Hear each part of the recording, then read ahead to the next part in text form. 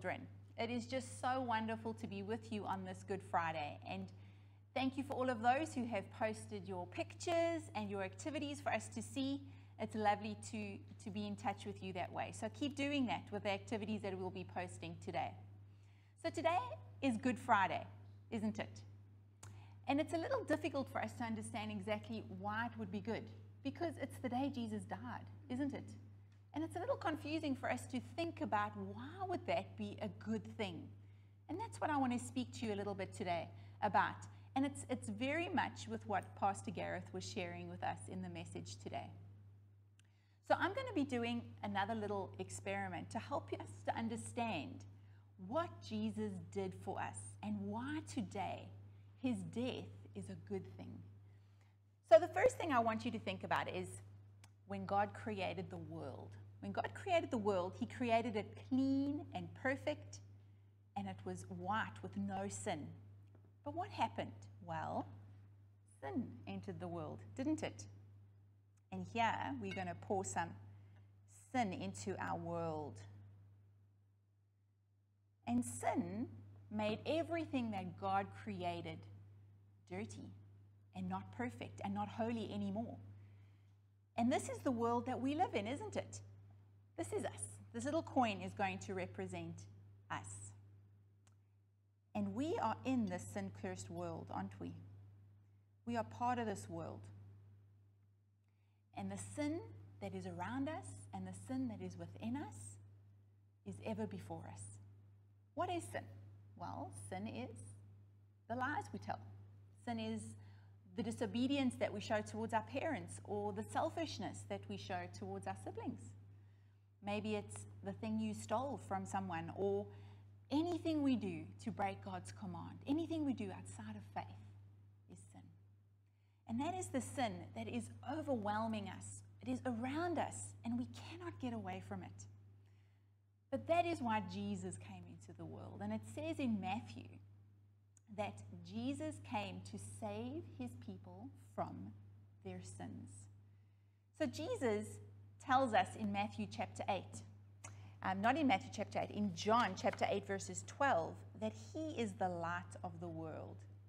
And he came into the sinful world to do what? As we said, to save his people from their sins. But how did he do that? He did that by living a perfect life, and then he did that by dying on the cross. And so I'm going to take this glass and I'm going to cover the candle just like the life was taken from, well, just like Jesus gave his life, this glass is going to represent. But I want you to watch what happens to the sin. What happens to the sin around us? Well, as Jesus gave his life, as he died, something amazing happened. Can you see what's happening? What's happening, guys?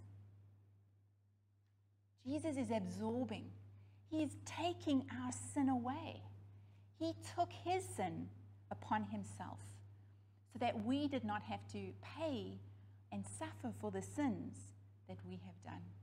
Pastor Gareth spoke about many verses that spoke about how Jesus took our sin away. He gave us a way to be reconciled to the Father. He gave us a way to be freed from the sins that we have committed.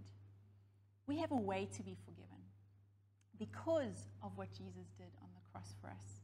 And that is why Good Friday is a good day, because he gave us a way to be forgiven of our sins. He took the punishment for our sins upon himself on the cross so that we did not have to bear that punishment from God.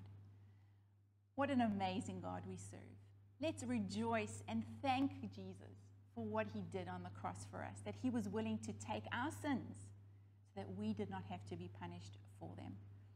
I'm going to be sending out some activities for you so that you can think more about how Jesus loves us and how he gave himself for us for the forgiveness of our sins.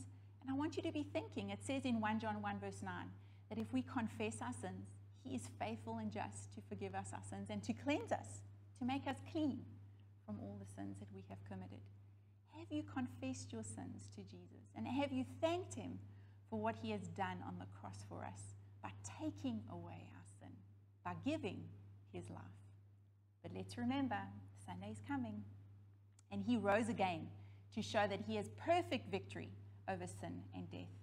Let us rejoice as we think of this Easter weekend and what Jesus has done for us. Blessings, New Life children, New Life Church children. We are so thankful that we get to have this time with you. And I pray this message would encourage your heart to think more about what Jesus has done for us on the cross of Calvary. Lots of love. Blessed Easter, everybody.